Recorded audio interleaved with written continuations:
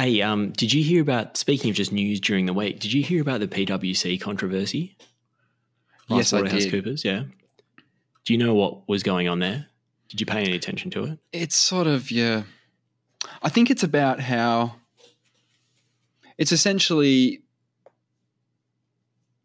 you got your governments of the day, they have private contracts, they contract shit out, they pay lots of money for it, and it makes their bottom line, I guess, look better because they pay contractors, right? Well, but they're also making people like their mates rich, right? Is that the idea? Well, sort of. This is how I understand it. PWC was engaged by the Australian government to advise them how to structure laws to stop foreign companies evading tax. Because obviously there's a bunch of loopholes that they exploit. So PWC was engaged by the government.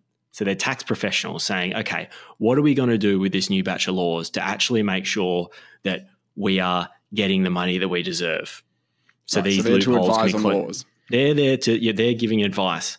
Now, so there's insight and confidential information there in that there's people at PWC that know or are likely to know how the government are going to, what laws are coming in. Right. Then that information is getting leaked to other PWC partners who are using this information, and they're advising foreign companies how to structure themselves in anticipation of the new laws to come in. Amazing. So that they can then continue to evade and minimize the amount of tax that they have to pay. So the same people who are advising on the changes are also telling people, well, we can sell you the service of getting around this. It is dirty. So dirty. And so they've lost, the Australian government's dropped all their contracts with PWC. A few of the big super funds have pulled out, saying that this kind of stuff is just, we can't support that. It's really dirty. And it's gonna affect PWC big time. I mean, the government money's huge. It's pretty unethical, but I'm not surprised either, right? That makes so much sense. Of course, people are going to abuse that information. Oh, wow. Airbrake. So on one hand, it wasn't what I thought at all, but it was something else. Yeah, so basically, if you think of PWC as an entity, a human entity, on the left hand, they're advising the government how to structure these things. On the right hand, they're telling the foreign companies how to evade it. It is badass. I love when that stuff gets exposed because it shows the inherent corruption in the system. Systems, there is corruption in every system.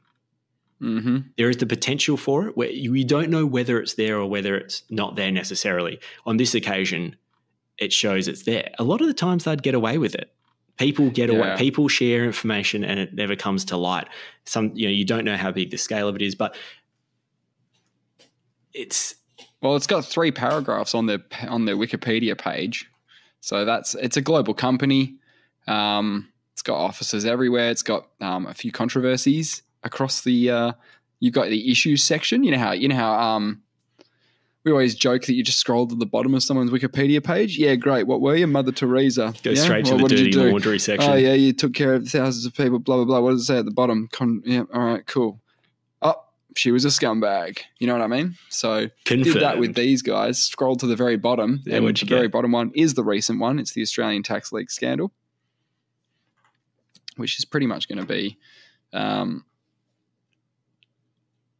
Which is pretty much going to be exactly what you said, only to provide a little bit more in saying that it was 144 redacted emails that were released by Labor Senator Deborah O'Neill, revealing the extent of the corruption. Oh, boy.